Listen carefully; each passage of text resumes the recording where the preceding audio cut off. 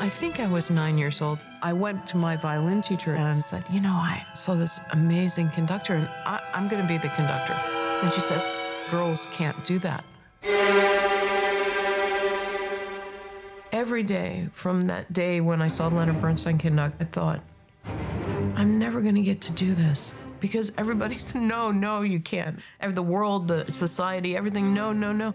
It was more likely for a woman to be a 4-star officer in the United States military than to lead a major American symphony orchestra. The new conducting teacher, he said, you will never be a conductor. I said, Maestro, conducting is the only thing in life I want to do. And I saw him almost,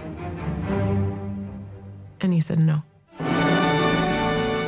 The sound of another glass ceiling being shattered by the first woman in history to head a major American symphony orchestra. I'm good turning over control to you.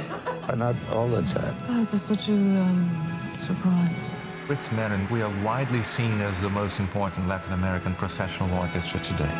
If you want strong, just make a fist. You can not show it like that, but like this.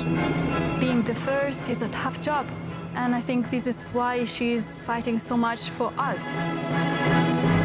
It's like jumping into the darkness and trusting that you'll land on your feet.